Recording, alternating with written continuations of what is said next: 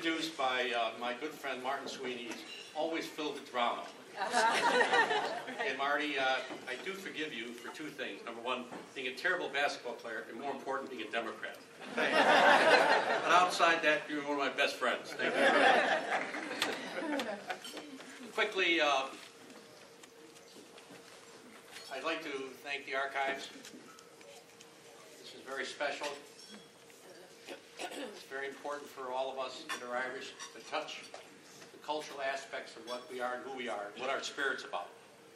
That special spirit. I want to also congratulate my classmates of this year, Janice. Janice, are you there? Raise your hand. Sister Kathleen. Right there. Right there. There you are. And Mike Clary. There we are. Thank you. Congratulations. Good-looking class. The records will reflect we were the smartest and the best looking of the day. Now, what's interesting about this to me is this is an evening of friends and family.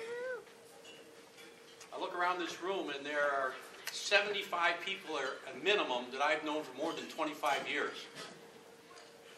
And there's a number in this room I've known for 40 and 50 years. So to be here in front of them and enjoying this evening is very, very special. And evenings like this are about family and friends. And I want to take a minute here and introduce my family, which I'm very proud of. My wife, Mary. Right. My brother, St. Jerry. St. Jerry. My son and good friend, Matthew Crawford. Colin Crawford, Kate Crawford, Stan. They just come back from skiing out west and they advised me that they expect to be on the Olympic team for the Americans in 10 years. Is that correct, Colin? What? You should have a better answer than what? You're in this family, you have to be more say yes. And then, of course, we have Claire. And take a good look at Claire because she's going to follow right behind Matthew as the CEO of Park, Ohio.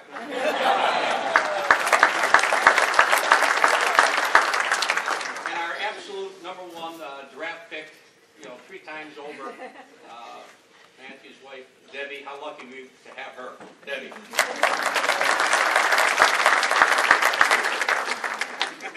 On the way over, I was thinking, or this morning, I looked at the word archives. What it meant, remembering something of historical nature.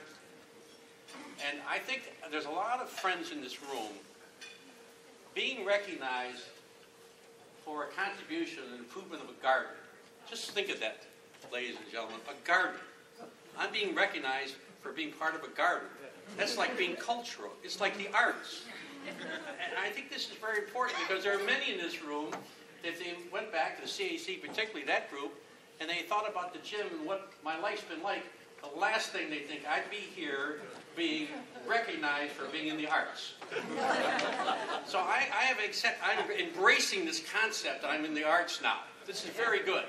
So I'm at the top. And if I can leave here this evening and leave this world being recognized for being part of the garden and the arts, I fulfilled. I wonder what my mom thinks about this. But that's an important aspect of the garden was a treasure. It was fun. It was well done by a lot of great people. It would not be there without Martin Sweeney and others. I can name many in this room. So this is about being Irish. And I want to just take a few moments about the Irish spirit. The Irish spirit is special. I started thinking one day, well, how many times, how long have I been saying and introducing myself as being Irish? When I was young and starting my businesses, I find myself occasionally saying, I added to the conversation, well, I'm Irish. And I still take today, even in New York City, raising bond money, Matthew knows, I still refer to the fact that I'm Irish. It goes back to the fact that that was my club. When I was starting out, and I had the indecision and insecurities of trying to build or had the vision that I wanted to fulfill, the only club I had outside my own little family was being Irish. I didn't know there were a lot of people who didn't like the Irish. So I just went right ahead of being Irish. But there's a wonderful spirit about there. There's something there. And we can think of 400 years in England. You can think about all the things that happened wrong in coming here. But the American Irish community, this community, is wonderful. Wonderful. And we should work hard to keep it solid for our children and grandchildren. Never give up on it. You can never forget that Stony Island. It's in all of us. I treasure it, and thank you very much.